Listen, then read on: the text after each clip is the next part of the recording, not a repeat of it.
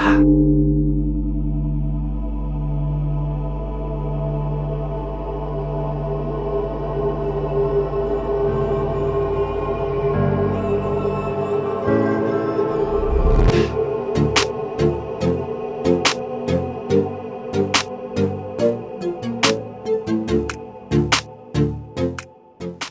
back, everybody, to another episode of Gemology for Schmucks. My name is Peter Nelson. I'm here to guide you in everything you need to know about gemstones. Today we're going to be talking about a stone that has immense potential, particularly if it gets the rebranding that it deserves. So what I'm going to do is I'm going to start by talking about what the stone is, some of the situations that surround it, and why I think it has immense opportunity. So first off, what is the stone?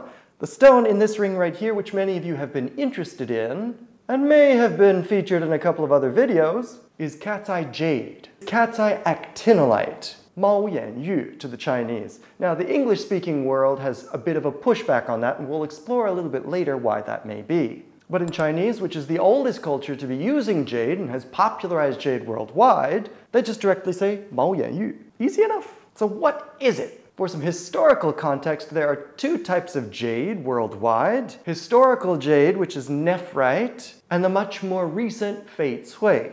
Some people like to call it jadeite, but the reality is it's an intergrowth of minerals inside of the pyroxene group. Jadeite is one of those, alongside of omphacite and cosmochlor.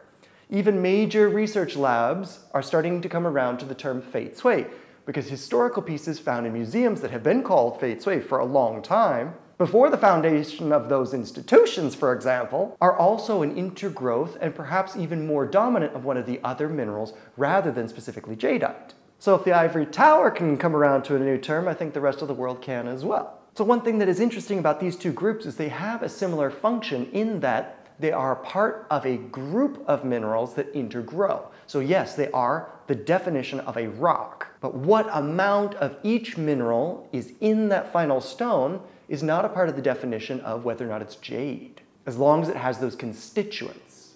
Jadeite, omphacite, cosmochlor over in the pyroxene group, which we're not talking about today anymore, and over on the nephrite side, it's the amphibole supergroup, which subdivides in a whole bunch of other groups, but has some very key members, including actinolite and tremolite. Actinolite, tremolite, we may need to remember those names. Nephrite's definition is certainly murky. We start with amphibole minerals, and then the crystals, which are fibrous, need to basically felt. So it's more about the formation of that crystal structure than it is specifically which minerals of how much of a proportion. All we know is that it's probably going to be tremolite and actinolite, and maybe some other stuff, but as long as it's felted, we're good. But as with many things in research, money drives it. So at this stage, nephrite is not humongously expensive, neither is cat's eye actinolite. So the time cannot be found for a lot of researchers to dive in and try and find clearer definitions. Frankly, considering the fact that we're already in a historical context where two very different groups of rocks are both being called by jade, I don't know that mineralogists really need to go and split those hairs. It's already a semantically bound category as opposed to one that can be measured and scooped. Though it is worth noting that even in historical times, when fei cui started to go into China from Myanmar, the Chinese were fairly adept at identifying nephrite jade, or what they call soft jade, from this new material, which they called fei cui, not only by color, but also by feel. There is a difference in the two stones, also to some degree a difference in density. It's not by a lot, but those that are quite sensitive to it may pick up that difference. There are strange things out in the world. But we on this channel like to stick to definable, measurable things, so let's move on with our conversation. Nephrite being the historical jade, the one that they made axes out of since the Neolithic new rock. So the conclusion we have is that nephrite jade is a felted rock made out of actinolite and tremolite. Actinolite being this guy, tremolite being another one of the amphibole group. If you look at my pendant and you shine a light over it and inspect it from different angles, you'll actually see certain areas that swirl and have a different luster from the rest of the stone. If I were to take that off and get it analyzed in an advanced laboratory, we may find that is actually an isolated patch of actinolite. To my understanding, this cat's eye actinolite material grows inside of nephrite deposits. Huge boulders in certain areas, almost like an eye, or you can think of it maybe like a pit in a peach. Though perhaps not in the exact center, because what's exact center when you're dealing with lava? And so as they're processing those boulders, cutting off the other nephrite material, Sometimes they find a pocket inside of the same boulder of actinolite material. So if nephrite and actinolite are growing inside of each other and they're that closely related, in fact actinolite being a part of nephrite, then why is it that the English-speaking world would push back?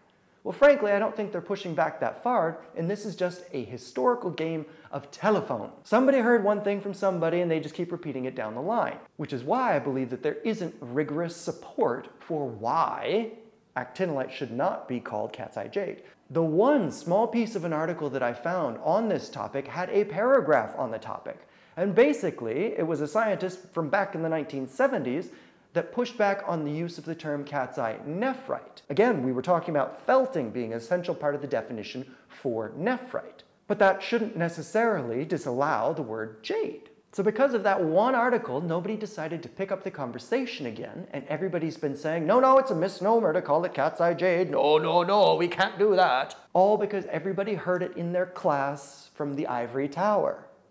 Now, I'm all for science and definitions, but definitions should be measurable. And when something like nephrite is already so murky and ill-measured, and it's also the historical jade, then I would argue that cat's eye jade is the most appropriate term for this stone. Do be aware that gemological laboratories will not be giving you this term, at least for now. Because as we saw, there are two completely different types of rocks that are both historically called jade, and there's nothing that the ivory tower can do about it. They don't want to either. Why should they? Who wants to walk against the river? Well, too much Nixon going on here.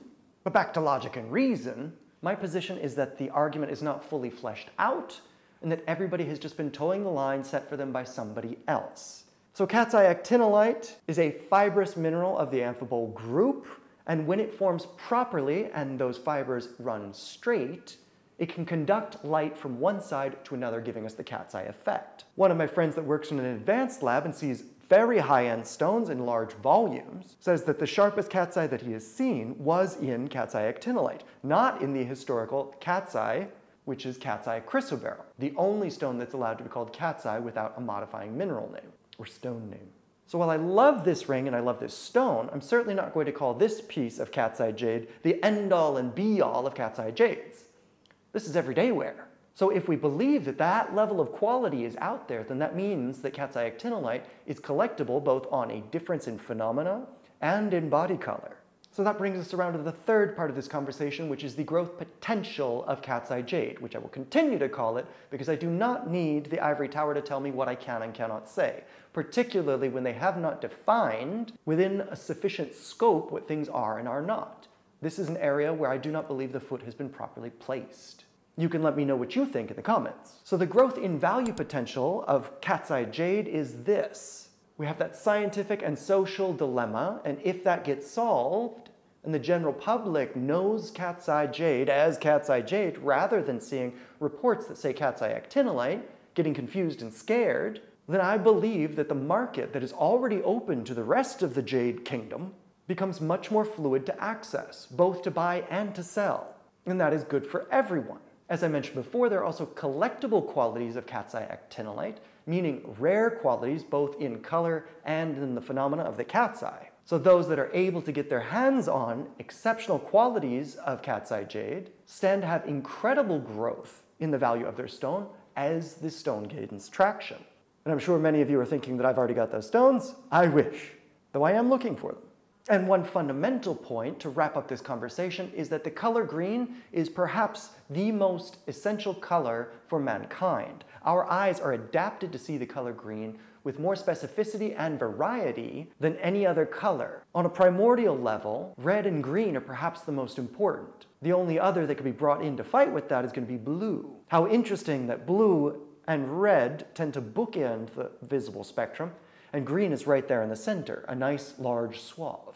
Those of you who have used the spectroscope know exactly what I'm talking about. So if green is so primordial, and there's great variety of green inside of cat's eye actinolite, then it should be a stone that people could easily love, and I believe that they can, they just haven't seen it. Even in a place like Bangkok that's regularly trading large volumes of gemstones, I have only seen trash qualities of cat's eye actinolite. Most of it has been spirited away to Chinese-speaking areas where it stands to get a higher price. But as far as I'm concerned, the base level price for nice qualities, which can be used in general jewelry, is still accessible for the general market. you get a nice green stone with a cat's eye effect for a very approachable price. At the time of this filming, ring-sized stones are oftentimes in the low hundreds. Where will it go in the future? That's anyone's guess. So, let me know your thoughts in the comments. Hit like, hit subscribe. If you want to get a hold of me directly, head over to gemshepherd.com. And until next time, bye-bye.